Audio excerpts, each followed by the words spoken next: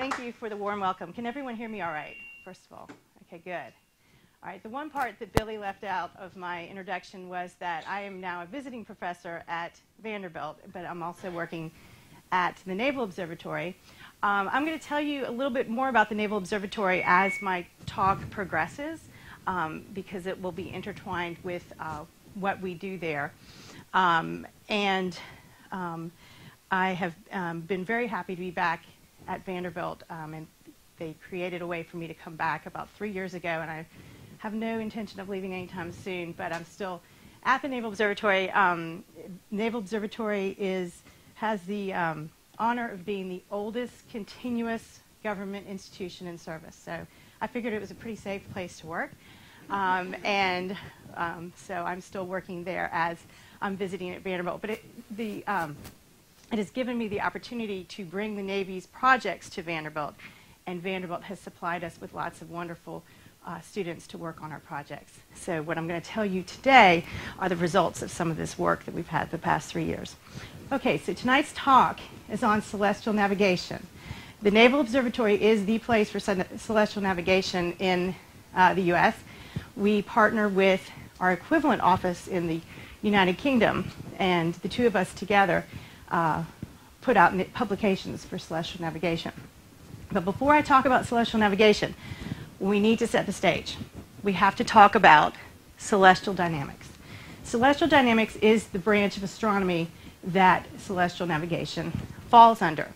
And we're going to start. It might sound a little bit a difficult topic, but we're going to start simple and then work up from there. You experience celestial dynamics every day. The Earth is rotating. That is part of celestial dynamics. It rotates eastward. So the way you can remember that is think about the way the space shuttles were launched on the East Coast over the ocean. The reason they do that is they don't have to fight the rotation of the Earth. When you fly from New York to Los Angeles, it takes a little bit longer than when you fly from Los Angeles to New York, and that's because you're going with rotation versus against rotation. So in any case, you are rotating every day. Does anyone know approximately how fast you're traveling if you're standing at the equator, roughly? You're perfectly right, yes. About 1,000 miles an hour, very good. Now, if you're standing higher up, like where we are we going faster or slower? Very good, so a little bit slower. Distance equals rate times time. So you have less distance to cover at the latitudes that aren't at the equator. At the equator, you're going to be hitting your maximum distance. Now, the distance is constant, right? But the time and the velocity is not. That varies. How do we measure that? Well, luckily, there's people at the Naval Observatory that are looking at stars, or sorry, they're looking at radio sources that are extremely, extremely far away. They're so far away that they're relatively stable. So they're using interferometers at our observatory out in Flagstaff, Arizona, to measure these things, and they can time the Earth as they spin. So every once in a while, we issue a leap second. Have you ever heard of leap seconds when they happen? Those are issued from the Naval Observatory. The Earth is slowing down a little bit. So every once in a while, we want our clock on our wrist to match the sun, so we issue leap seconds. So that is one service that your government is doing for you, is keeping track of how fast we are rotating. Okay? And that's your first lesson in celestial dynamics today. All right, so let's take it up a notch. Whoops. Oh, sorry, I should have put this up. This is actually your first lesson in celestial navigation. Okay, so from our perspective on the Earth, this is what the rotation looks like. Okay, what direction do you think this person is looking? West. Very good. The Earth rotates eastward, so we see things rise in the east and set in the west. And that is very basic celestial navigation. Alrighty. So, the next step. The Earth is also orbiting. We're orbiting the sun. It is not pulling on the equator. Here's our equator. It is pulling on the ecliptic. The ecliptic is the plane that all the planets are basically orbiting around the sun. So it pulls at this angle. The north rotation axis, the axis of rotation, the north end and the south end, they're tilted a bit, about 23.5 degrees. This is called the obliquity. And as it pulls, it is pulling from the center, but it's pulling us at an angle. So we're tilted, and it's pulling along here. And the speed that we're cruising around the sun every year is about 67,000 miles per hour. Okay, so if you have a bad day and you think you didn't do anything during the day, you've actually really traveled a lot. So now this here, that's the average speed. That's the speed it would be if we were in a circular orbit, but we're not. We're in an elliptical orbit. So we're a little bit closer here than here. So we're actually traveling a lot faster when we're here than we're here. So I love to ask my students this. I always say, which do you think summer, which is summer and which is winter? And they always pick here. Because they think, oh, we're closer to the sun. I mean, sorry, summer in the northern hemisphere. They'll say, oh, we're closer to the sun. That's actually not right. Our northern hemisphere summer is actually here. And the reason is the tilt. We get more direct sun rays. Now, the opposite is true for Australia. Their summer's here. And they say that's why the skin cancer rates are worse in Australia, because they're getting direct sunlight and they're close.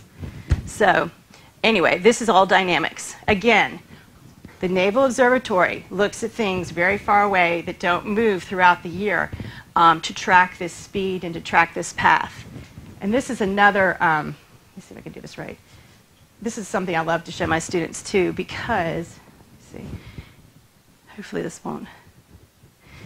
When you usually see this orbit illustrated, there's usually a path drawn. There's actually not a path that we're following. There's not a road. We're just hurtling through space. And I always tell my students, so here's your faraway things that we're looking at every day to track our road. Celestial dynamics makes the road, okay? That's what happens. So when we're rotating the same direction as the sun. This is called prograde rotation because we're going the same. Let me see if I can do this again. We're going the same. Oops. Escape. Yeah. Where is he? There we go. It's hard to do backwards. Okay, sorry. So this is called prograde rotation, where our rotation is in the same direction as our orbit. There's only two planets that don't do it that way. It's Venus and Uranus rotate opposite of their orbit. But this is all celestial dynamics. Okay. So, go back over here. All right, so there's also one finer thing that celestial mechanics researchers look at when it comes to the Earth. It's called precession and nutation. These are the ones you probably have not heard about before, but maybe you had. There is some changes, small changes and long-term changes to the axis of rotation of the Earth. So think of it like this. Precession can best be described as, and the analogy that I always like to use is if you have a top and you wind up your top and the top goes like this as it rotates. That's the same thing that's happening on the Earth. Because of our obliquity, the fact that we're tilted 23.5 degrees, the planets and the sun are trying to drag the Earth back into the ecliptic. So it's this gravitational torque on the rotation axis. This has a period of 26,000 years that it goes around the top. So the North Star is somewhere up here, Polaris, the North Star. But in 14,000 AD, Vega is going to be our North Star. So just remember, it's not static. And if you really do some accurate looking at Polaris, Polaris isn't exactly at 0 right now either, but it's the closest in vicinity. So a while ago, Polaris was not the North Star. So this goes around every 26,000 years. And this is important for navigation because you need to know where your north is. So it's very accurately kept, the position of this. Now there's another fine movement. This is called nutation. That period is about 19, a little less than 19 years. So it's a very shorter period, but the effect is not as great.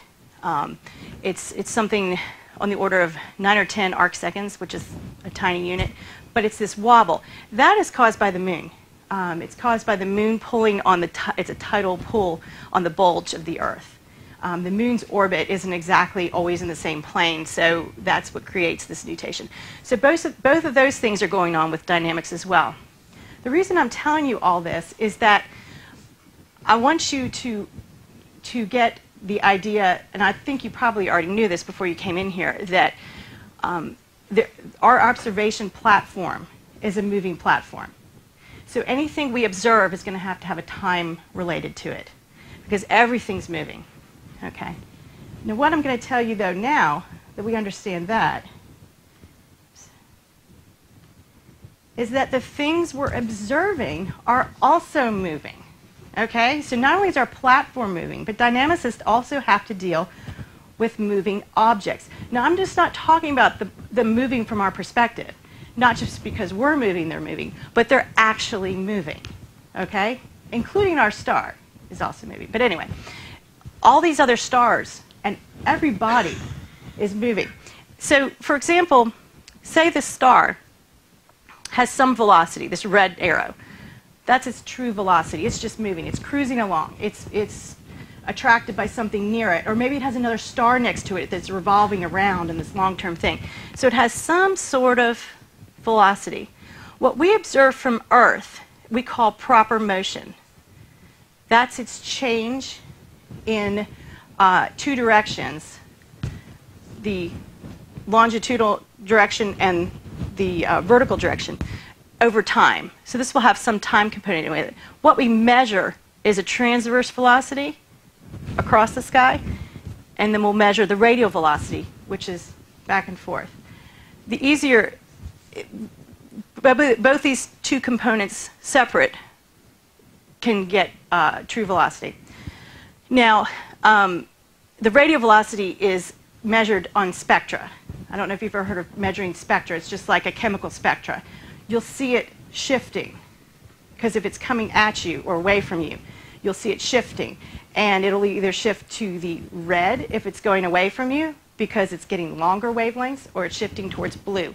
Usually everything's shifting, most often red, because things are moving away from each other, but sometimes they're shifting blue too. So anyway, this is very hard to measure because things are inclined at all different angles, and you don't really get the true velocity, all of it, unless it's coming right at you at 90 degrees, and that often doesn't happen. But anyway, I wanted to show you this.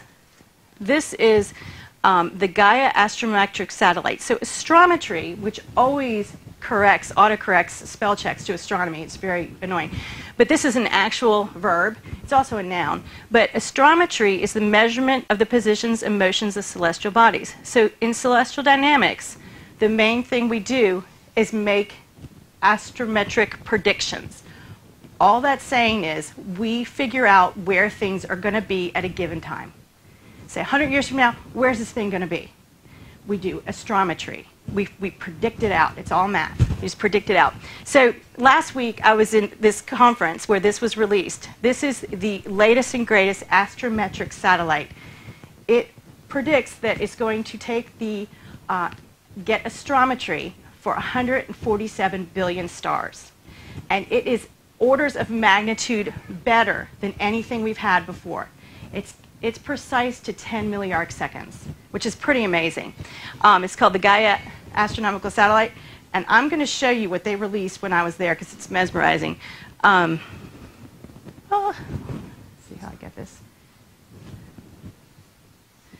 Oh, I want this play. There. Thank you. There we go. It takes a minute to load. Okay, so what you're going to see is astrometry for about 2 million, sorry, 20 million, 2 million stars progressing out over a series of 750 years in each frame. Okay, what are we doing here, guys? Maybe I'll try this again.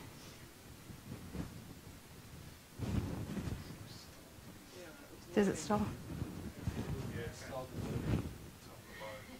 Try it again. Okay. Up here. Oh, shoot. Visit page. That? There we go. Let's try this. Okay. This is worth it because it's so cool. Okay. So these are results from the Gaia satellite.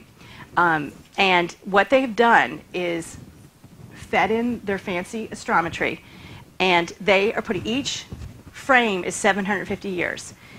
Now, if this doesn't convince you that stars have intrinsic motion, I don't know what will. You can see that stars are migrating. What they found is that stars, this is the plane of the galaxy, and the stars migrate out of the plane of the galaxy. So everything's moving. This is why I have a job, right here. Everything's moving. So we have to figure out where those things are going to be, when they're going to be. Down here, I think the Pleiades cluster was down here, and it was cruising along. I saw, someone else had a closer view of this. You could see it better, but you can pick out several. There's several binaries that I looked in here to find them orbiting around each other.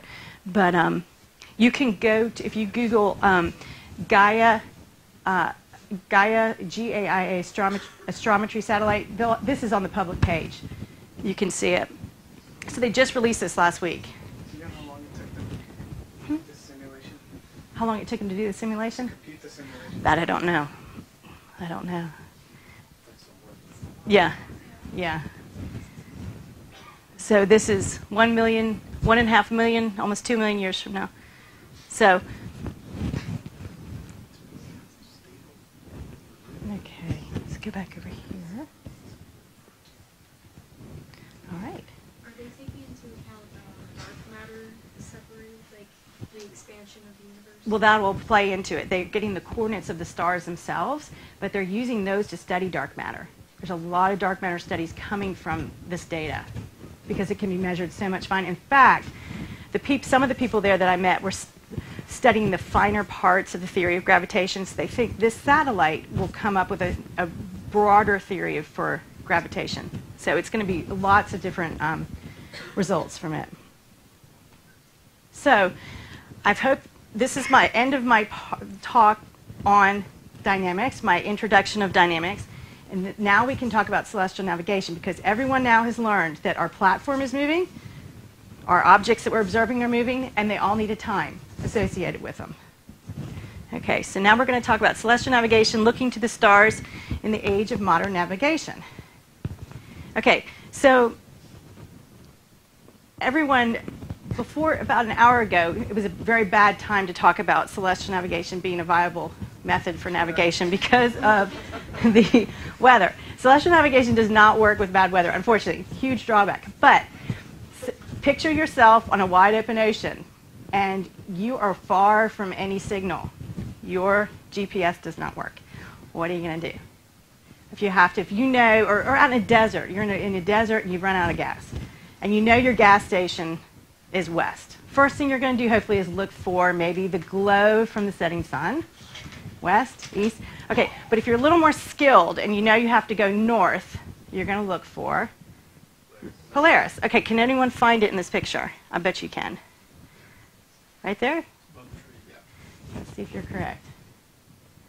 Yes, you're correct. The way I usually find it is I go to the Big Dipper, and it flares out of the Big Dipper. It's the tail of the Small Dipper, the Little Dipper, but it's so hard to see all the stars in the Little Dipper. So, celestial navigation. I call this more celestial orientation because you're trying to just find direction. You're not finding your exact location, but you all can do celestial navigation that way. What about, though, if you're below the equator? and it's set. Do you know how to find? Does anyone know how to find the sun? We actually get calls at the observatory from navigators on ships from the Navy that have crossed for the first time, and they say, hey, how do you find the South Pole? They don't know because they're all always in the northern hemisphere. So we finally, this page is actually taken from the lesson I put together for the Navy sailors. So I just lifted it right out of there. So this is how we teach them what direction is south. Okay, so if you're even down in Florida or Texas, at the southern part of the U.S., you can see the Southern Cross. It's south of South 35. It's always above the horizon. So if you're in between those parts, you'll have to wait for it to rise. But you can see it. And the way you find it are these two bright stars, Alpha and Beta Centauri. They're the closest star system to us. So they're pretty bright. And they line up like this. And then the Southern Cross is here. And you just take it down to the pole. And then this goes down to the horizon. So you kind of have to draw a line between the top two.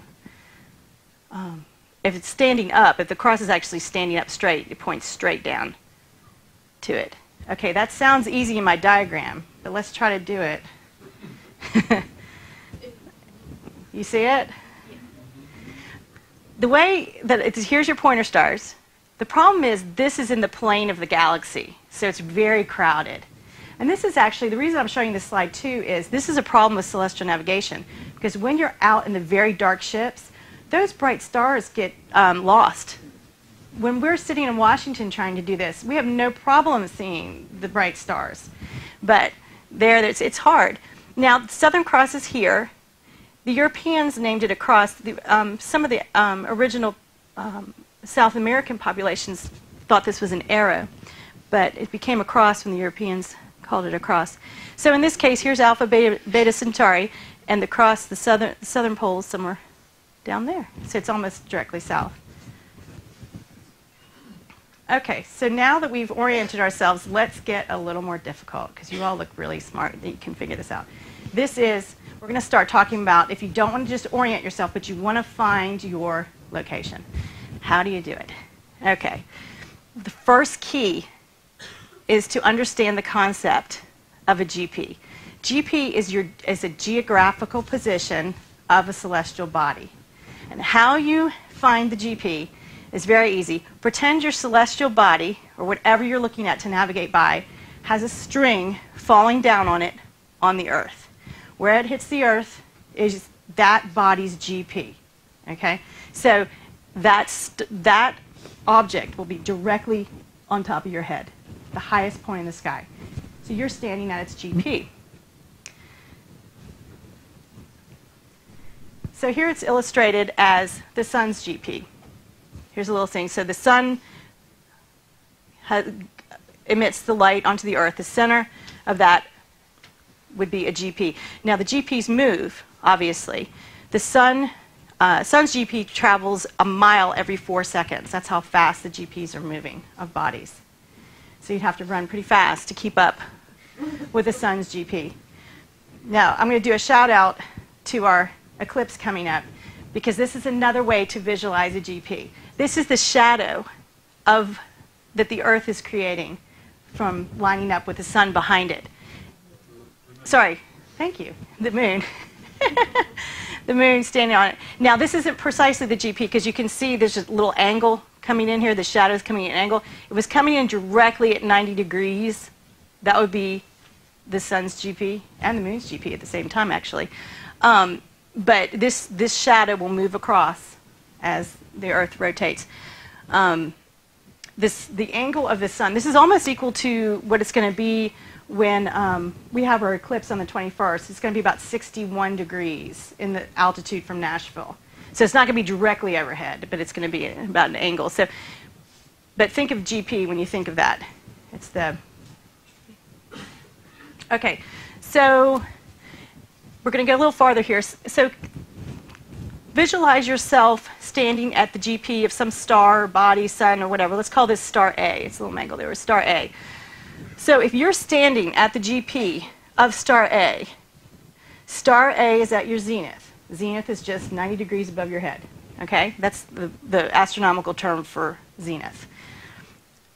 your latitude on the Earth, on the terrestrial sphere, on the Earth, is equal to star A's declination. Your longitude on the Earth is equal to the star A's GHA. Okay, I just said two words. You have no idea what they are. Declination is equivalent to latitude in the skies. It's the coordinate that goes up and down. It's just on the celestial sphere. GHA is equivalent to longitude. It changes, obviously, right? It has a time associated because it changes all the time. Both declination and GHA are calculated.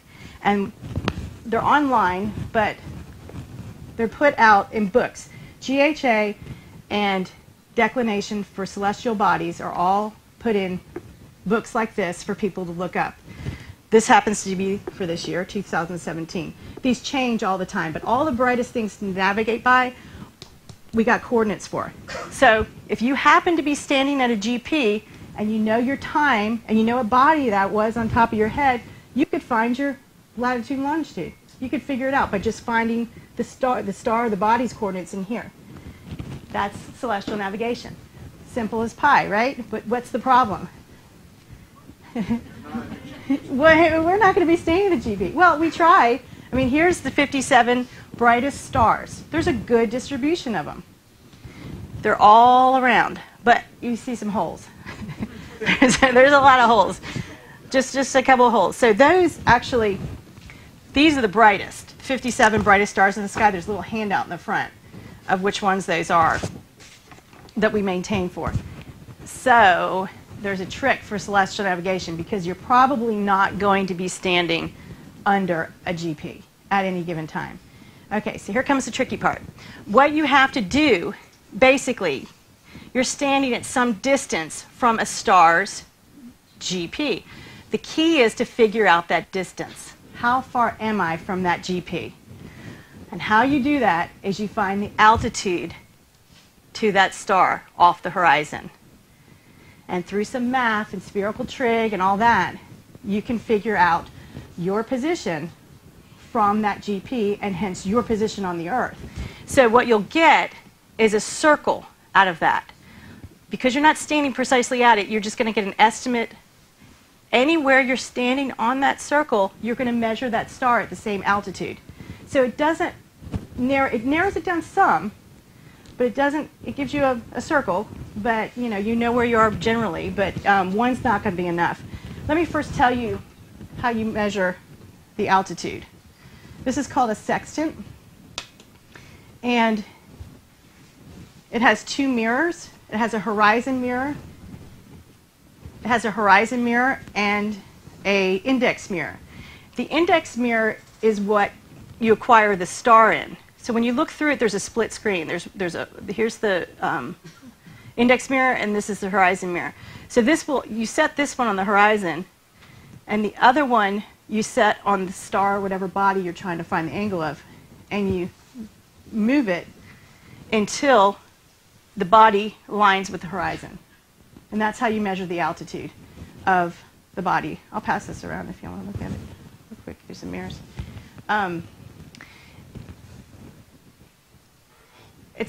You can't really understand it until you actually do it. It's very difficult to figure out. This one actually doesn't have a second mirror. You just have to line up the side with the horizon and then the star or whatever you're looking at in there. But it works pretty good. Pretty well. Okay, so let's get back to our problem here. We only knew, in the first example, we only knew our position to a circle. Okay?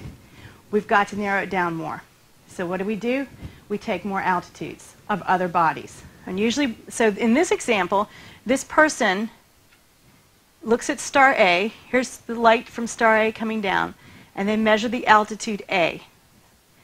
After they do the math, that gives them a circle with a radius to the GP of that star A. Okay, so they know they're anywhere on that circle. Then they turn around backwards and they find another star, star B. And they measure the angle to star B, do some math, and they figure out that they could be anywhere on this circle. And guess what? Those two circles intersect at C and D, or near C and D. So now they've narrowed their position down. It could be at C or D. So what if you only have two sources? You'll say, I think I knew where my last position was, and I was walking this fast, so I think I'm closer to C than D. So let's say I'm at C. How to narrow this down even more is to take more altitudes. Normally, we would want to take at least 3. Okay, and so this is what it looks like on an old-fashioned plot, actually plotting out celestial navigation. What you'll see is that you'll have, this is 3 observations. We've got Spica, Danube, I think Doobie, I'm not sure what that one says, and then, sorry, I'm going to have to look over here. Altair, thank you, my eyes aren't good. These lines are the actual circles of position. But locally, you can make them lines. So where these lines, these 3 lines cross, you'll get this position. Somewhere in that little circle you could be. The other set of lines, you'll notice, let's look at Spica. Here's its line and circle of position, line segment. You can see here's the direction to its GP, to Spica's GP. So you usually, when you plot, you'll have the radius line, and then you'll have the line from the circle.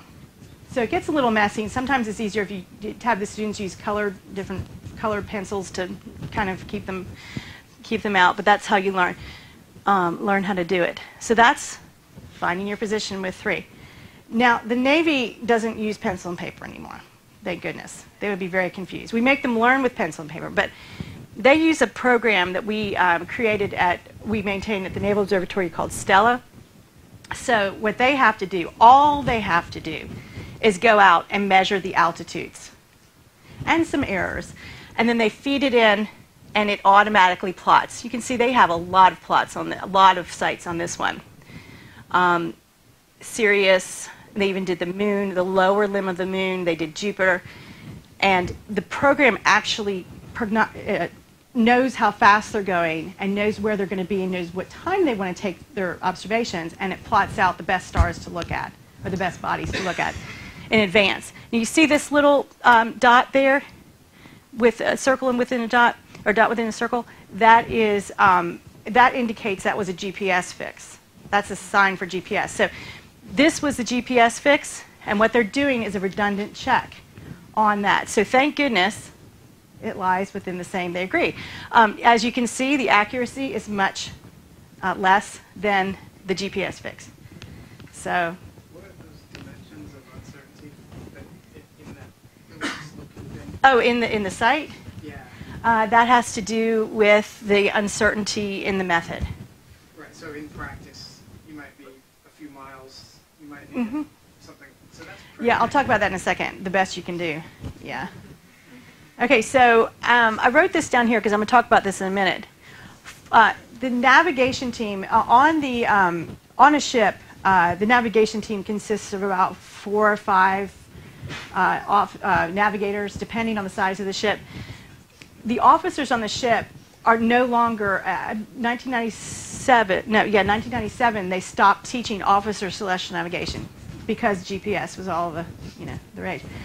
So this year, and I'm going to talk about this in a second, they started teaching officers celestial navigation again, which we're very excited about. So the Navy is recognizing that celestial navigation is important as a redundant backup to GPS. They're doing some more advanced development as well. They're doing something called automated celestial navigation, where you're not going to get sailors taking the altitude measurements. You're actually going to be having cameras taking the altitude measurements automatically and doing the reductions themselves very quickly.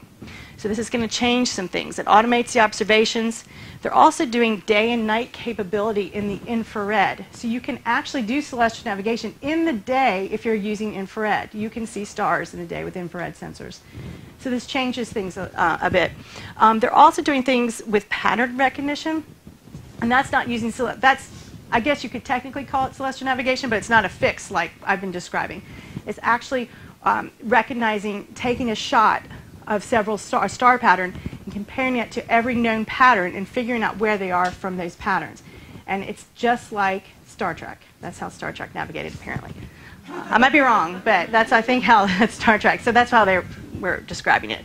So in all of this description, I hope that you have realized that it is very important for the accuracy of these methods, especially now that we're changing to camera recognition, to have precise positions of your map, of your background stars. The things that you're observing and comparing to need to be precise. I looked at this problem with a student recently because we were looking at those 57 navigation stars, the ones I showed you on the globe. What's that? Oh, okay. Yes. So you said how the plane was moving. Is it, since you're making if all of the stars are moving somewhat, is it possible that you might get incorrect readings if like they're moving, and so you might not get the same as what you might have like gotten 3 years ago? Right. You're in that same spot. Oh yeah, but we will know where that's going to be. We use our prediction methods, which is all math, and figure out where it's going to be. That's why time is so important too. You have to get a really precise time to know. So if you don't know exactly where your star is going to be, you might have error in your navigation.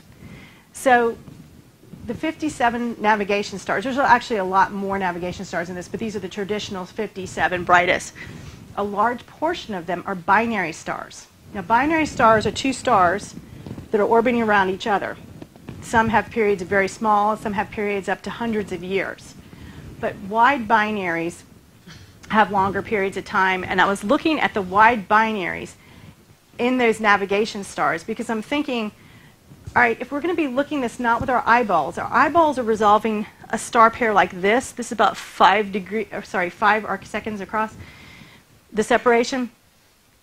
Our eyeballs will see this as 1 when we're taking our sight with our altitude.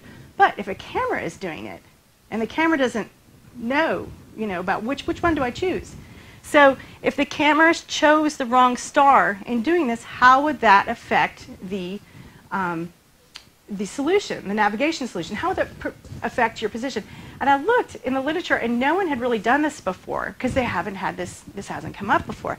So I had the student do the worst case scenario of someone choosing the wrong star and being on that spot on the Earth, which it was the worst. Because when you're observing binary stars, the separation is different depending on where you are on the globe. So I had that student find the worst case scenario. We like worst case scenarios to look at them, seeing how bad it is. And so say your camera chose the wrong star. Well, what came out of this is this. This is the Alpha Centauri A and Alpha Centauri B over a period of 100 years.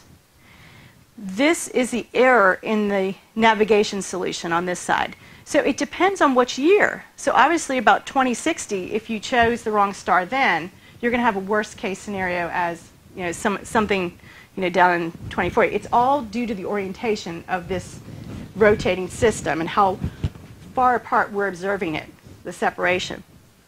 So notice it's about 450 meters error if you chose the wrong star. Now this is saying something too about just the position. Say you just weren't picking the wrong binary or the wrong star in a binary pair. If your position was just off initially by some factor, this is indicative of what kind of error you'd get on your navigation solution. So 450 meters. So keep that in mind, because I'm going to tell you how good you can actually get. And I think this was related to your question before. The drawbacks to traditional celestial navigation, not the newer methods I was telling you about, but traditional celestial navigation, the best you can do is about 370 meters. So when you figure the worst case scenario for the binaries in the traditional sense was 450, now we still don't know yet about the new systems because we just haven't gotten there yet, but it's a benchmark. So in practice, if you get between a half and 1.5 nautical miles, that is really good. So that is really good. I've tried celestial navigation on a destroyer with the navigation team, and we got in 2.1 nautical miles, and they were jumping around. They thought it was the best thing that ever happened. Like, this is great. So drawbacks is it's low accuracy. It's weather dependent, as we've already said, and it has a high learning curve. You can't really learn it until you do it, honestly. However, it's independent of ground aids or infrastructure. It does not cost any money to maintain the stars. They are free. You can't take them out. Okay? Has global coverage. There are some holes, but there's global coverage. Cannot be jammed. No one can jam the signals. And it does not give off any signals that can be detected by an enemy. Okay? It's natural. So let's compare what I just told you to the thing that you all know everything about, which is GPS. Or, sorry, Global Navigation Satellite Systems. GPS is just one of a GNSS system. Now, instead of stars, we're replacing the stars with fast-moving satellites. The satellites are the stars. And the method is somewhat the same. It's doing triangulation, just like celestial navigation, but it's fast-moving satellites that are giving off signals that we can see through the clouds. Okay? So this slide's a little bit old, but a couple years, maybe about 2 or 3 years old. But this is, let's just look at the precision. So the one we all know is GPS. Navstar GPS is maintained by the U.S. Precision 5 meters. Compare that to the precision of celestial nav. Galileo is the European Union's set. It is presently functioning. It is, but it's having problems. They're running a lot of tests in it right now and launching satellites. It's coming up to speed, but it's not there yet. Russia has GLONASS. It has quite a bit of problems. And the other two in China and India are just regional over their countries. So we could not access those. So there are other systems besides GPS. It's kind of crowded up there, but this is how they're working. So GNSS, this is how it works. It's a lot like celestial navigation, but with electronic means. You have your space segment of your satellites. You have your receivers. You're all familiar with your receivers. You have them on your cell phones and other things. The control segments may be one thing that you hadn't heard before. The control segment uploads the time to the satellites. Remember, we need time. Time is the other part of the navigation. You need to know what time it was, where it was.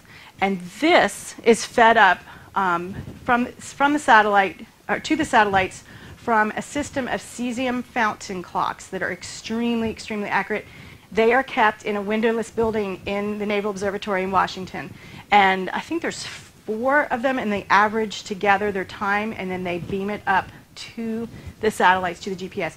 And this is what I say is the reason we probably have this tight security at the Naval Observatory, because this is what's happening there with the time.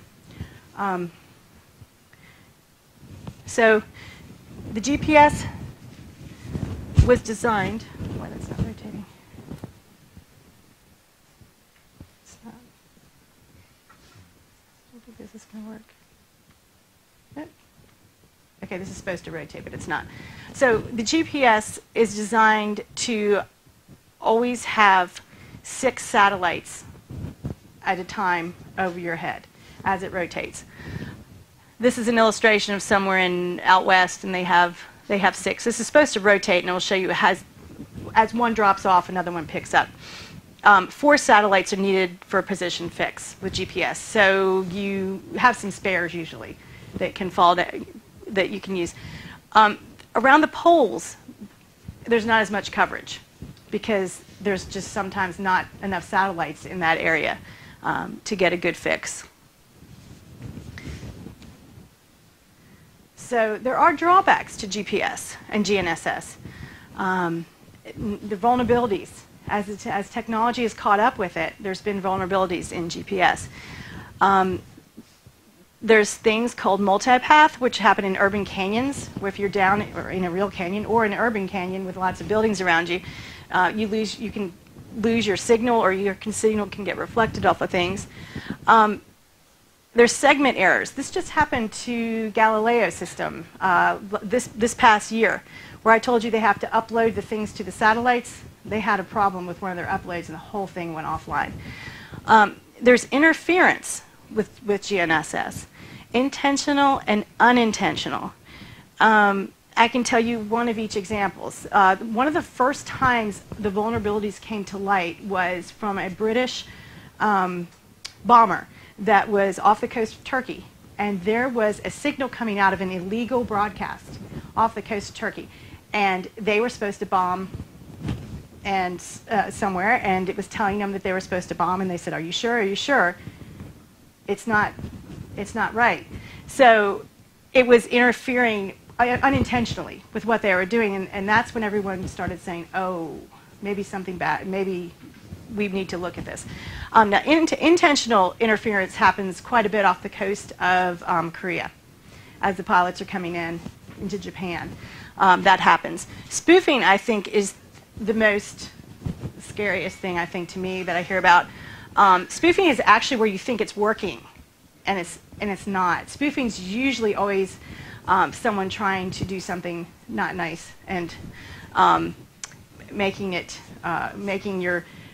what you're piloting do something else. For example, there was a drone recently that was spoofed, I think in northern China, around the Korea area. It was spoofed, and it was brought down by GPS spoofing.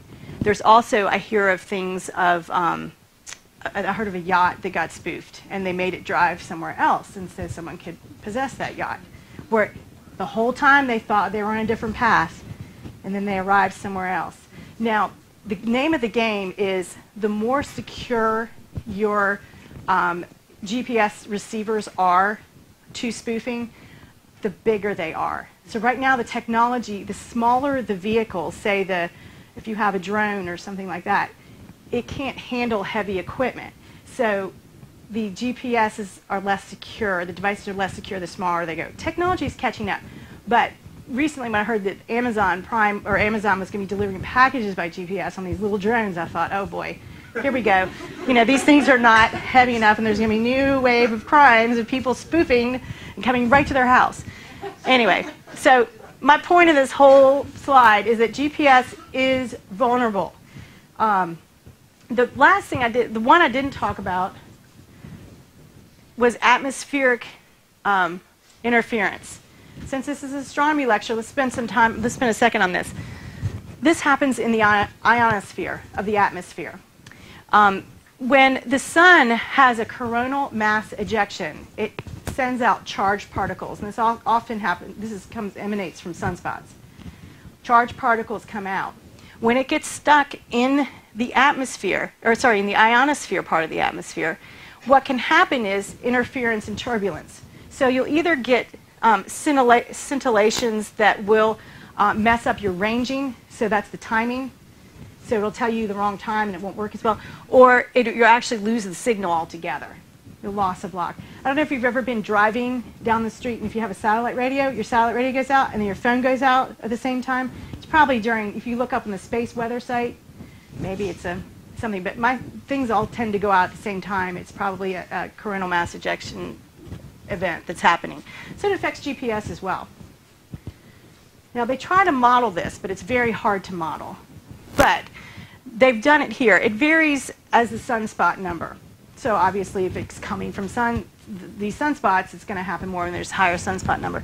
They looked at this during Solar Max back in 2013 and tried to model it. I think this Air Force did this. And they tried to model when and where it was going to potentially happen. And they came up with this. Obviously the red marks the areas that was more frequent. Up to 100 events per year where these events happened, where the bubbles form in the ionospheric plasma. It always happened, it happened more often later at night, about 9 to 10 p.m. So bubbles formed on 70 to 80% of the nights during this solar max when they're having all these coronal mass ejections. They're more prominent during the equinoxes and least in the summer. So that's some general modeling they've done. To me, I look at this and I say, this is exactly where I don't want to be flying at night on spring, the first day of spring. No, I don't know how bad it is, but this is something that they now at least can acknowledge that this happens. You might have loss of lock from GPS more during these periods because of the solar activity. So due to all this, the military considers the threats on GPS to be real, and they take them seriously. And the policy is that each ship and plane have 2 independent means of navigation. So all your navigation cannot depend on one system, aka GPS. You have to have another redundant one, which is why I showed you that slide before of the Stella example where they had a redundant check. They also find that GPS over-reliance increases loss of situational awareness. If you're always looking down, you're not looking out the window. And they did a couple studies, and they thought that this proved true, that they needed to have more situational awareness going on. Unfortunately, the time it takes to do celestial navigation aboard a ship is a lot longer than they have. Shipboard activities are very busy. They're doing a lot of different things. So when I went out on a ship, a destroyer in the Pacific, this is me, a destroyer in the Pacific, and found that what they were doing most with celestial navigation was doing a redundant check on the heading of their ship. So this here is called a Polaris, and on top of it is an Allendale. I think I'm saying that right. It's either telescopic or non-telescopic. At sunset, it's dim enough you can use a telescopic version. And what they're doing, or what I'm doing here too, is measuring the angle that sun is on the horizon, on the celestial horizon. This is lined up with the ship's heading. So you're basically getting a heading of between the ship's front of the ship and the setting sun. Stella, the program that I showed you that does the solutions for them, also has an option to generate the angle that should be at. If they're off by more than the degree, the ship has to go back to port. Because if you travel for a long time with your heading off by more than a degree, you're going to end up somewhere where you shouldn't be. So I'm doing this one at sunrise. This is at sunrise, and this one is at sunset. And this one, the sun comes into a beam, and you project it down. It's too strong to look at with your eyes, so you project it down onto this ring, and you can get the angle that way. So this is celestial navigation as well. It's not a position fix, but it's a check of where you are on that. So right, as of last year, due to time constraints, this is all they were really doing for celestial navigation in the Navy on board ships.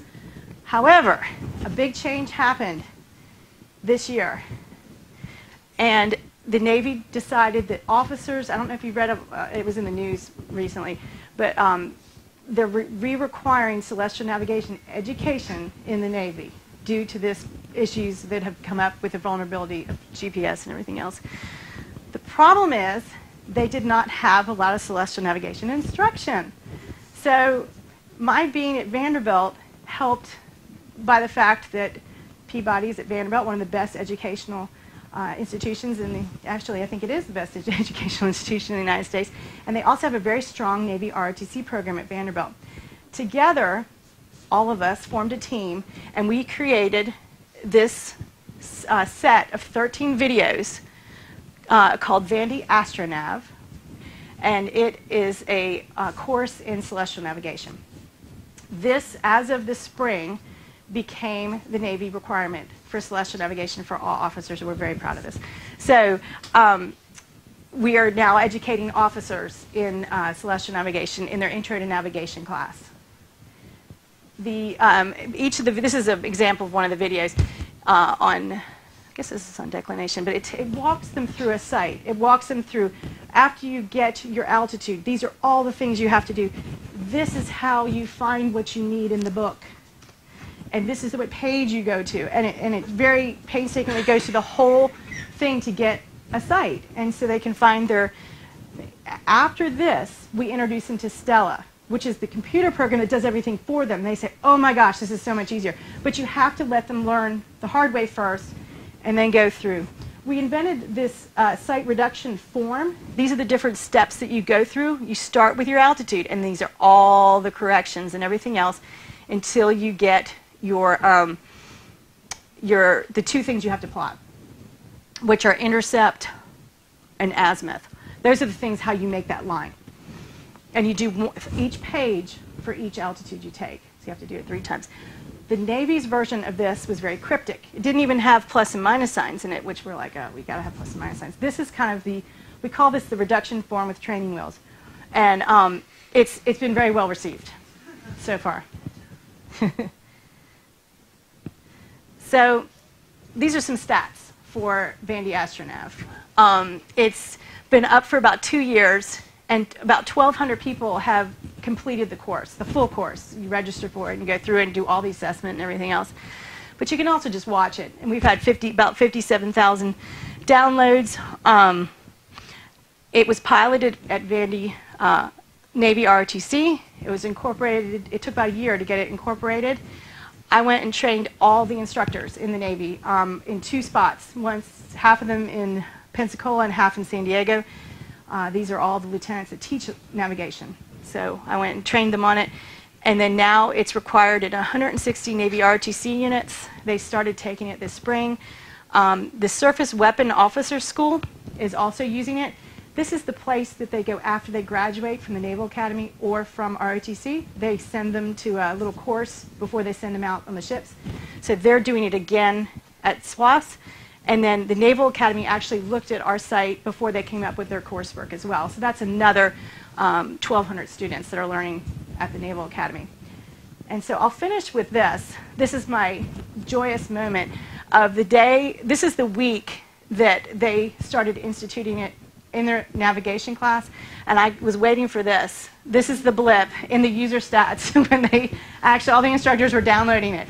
And since there's about 160 units, I said, oh, they're using it. So we were very excited when we saw it come to be, and it's going from there. So I thank Vanderbilt for making that happen and changing the face of celestial navigation education in the Navy. So in any case, that is all I have. I'd be happy to have your questions.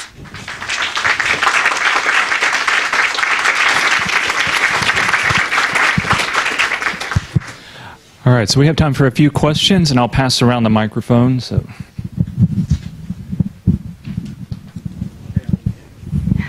Hi. Mic on? A little bit louder. There we go. So teaching the Navy ROTC kids, how did they get horizon shots? Oh, how did they take sight? Right, yeah. Well, we gave them the data and said, you do this. Now, I have taken sights from campus, and I'm going to do that this summer in a Maymester class.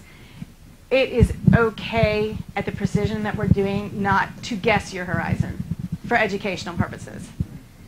Any suggestions if somebody wants to practice this? Oh, gosh. I mean, if you can get some water, any lake or anything like that, it's enough. But, I mean, so you have to do the math because you're not actually pointing at the horizon, right? Right, but you can visualize pretty much where the horizon is. The other thing you can do is this, and I've done this. Well, you can practice taking sights. You can't actually do a fix, but for my students, I'll just draw something on the board high, or I've gone on top of the garage at Vanderbilt, the parking structure, and just tried to shoot it out as far as I could, and try to visualize where it is, and then took a sun. Always practice with the sun. It's the easiest one. Make sure you put your filters down, but practice with the sun. And if you can start doing the sun, that's what the navigators use the sun more than anything to get sights. You can use the sun at different intervals, like maybe 3 hours apart, and they become 3 separate stars. And you can find your location as long as you're not moving. If you're in the same space, you can do the sun 3 times during the day, which is what they often do. As long as you know the time. Exactly. Yeah. Yeah. And if you go to the Naval Observatory website, they have the GHA and the declination of the sun already there. It's if you Google USNO celestial navigation, they have a web page, and you put in your time, put in your location, and they'll give you the GHA and the deck to go through this. You can download that site reduction sheet from the Vandy Astronomer site and try it out from that. Is it possible in like 50 years that we'll have different constellations than we do have Oh, now? that's a good question. Well, maybe not 50 years. Maybe a little bit longer, couple of thousands of years. But yeah, you know, if you go to the southern hemisphere, you have different constellations too. So that's a quick way to see different constellations, or different times of the year. But yeah, we are moving. The direction that most of the research says is that the stars are migrating out of the plane of the galaxy. So we're all moving. So over a time period, 50 is a pretty small time period to see that kind of thing, though. So.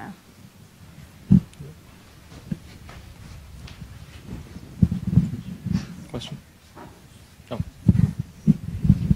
So, if someone is doing this sort of thing multiple times, do you find that the errors sort of cancel each other out, or people tend to screw up in the same way each time so that you're always like 2 miles off the same direction?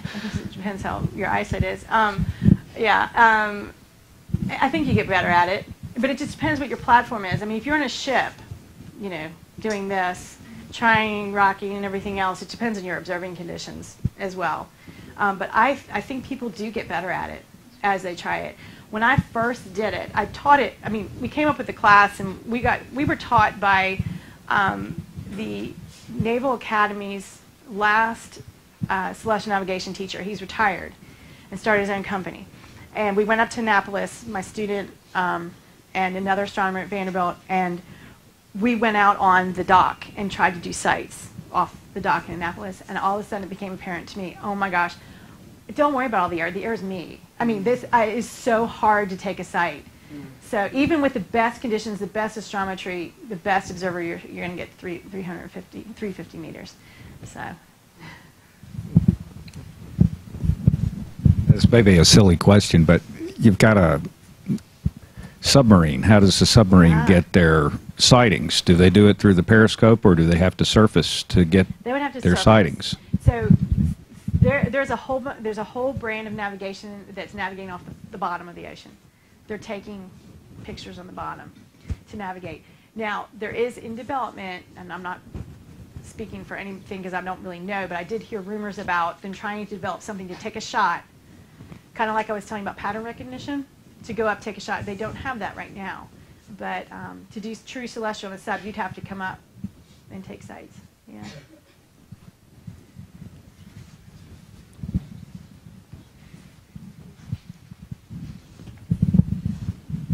Who developed the Stellar program that you're talking about, the computer program for that? That's from the Naval Observatory. So are those engineers and astronomers? They're all astronomers. They're all astronomers. Yeah, they're all astronomers and then programmers. Sometimes we have to contract out for programming, but we do that. And then there's a redundant program at our equivalent office in the UK. It's called the UK Hydrographic Office. They have a very user-friendly system called NavPack, N-A-V-P-A-K. That is for sale. That you can actually buy that program and have it sent. It's really good. It's really slick. Ours is just for military use, but you can buy NavPack. I haven't heard you utter the phrase inertial navigation yet. You talk about backup systems, and there's, so far I've heard GPS and Stella. Yeah. The destroyer that you were on, what other means of navigation did that ship have besides Stella and yeah. and is the Loran still working? No. There's talk about it, though. There has been talk about reinstituting Loran, but inertial is a last resort in there as well, inertial. But I don't recall. I didn't really have a lot of experience using it when I was there. But I know that's one of the systems. I think they have 7 total. A lot of them depend on GPS, though, as the source. So. All right, any other questions? Is that course at Vanderbilt, the content publicly available? Oh, yeah. It's free, public. Google Vandy Astronav. And does that get into all the spherical trig? No, but it shows you, you don't need to know it though, because it shows you the books to go to get the data without having to do the spherical trig. Okay. Problem with those books are they're very cryptic to try to figure out how to look things up in them, and that's what we've done is to show you how to look things up in them. And that's for like fMRIs tables and stuff like that. Yeah, there's a link to the tables on the site too, so you can download the region that you need without buying all the volumes of the book. So yeah, you can just download it. Is there any kind of project underway to simplify the books? That is a good question. No, there's not. It's not. This. Well, this book has been orange for I don't know about 100 years probably. I mean, they won't change the color because the navigators are trained to recognize this, and they're also trained to do these tables as well. So they're very reluctant to change. These books are required on every vessel in the UK and the US, and I just don't know. There's a team. My office in DC is, I think there's 5 of us now, so that's it. So, I mean, it would be a big effort to try to change something, and they'd probably have to have a really big reason. I mean, we've been around for 150 years, so it's been a lot of reason for changing this way of doing things. I think we're digitizing things more, so we're always offering this as the option, as a traditional option, but then we're adding on the digital resources now as well. So I think this is going to stay like this for a while, as far as I know. Yeah. I have a question. Why is the Navy bringing back celestial navigation promoted? Because of vulnerabilities. GPS. Well, so they're going to be prepared to do celestial navigation because all the GPS is knocked out. Well, that's the hope, yeah, exactly. Well, if it came down to that, they're not going to be using celestial navigation for precision navigation. They're going to be using it as a last resort when everything else is gone. So, if God forbid that happened, so we want them to have another method.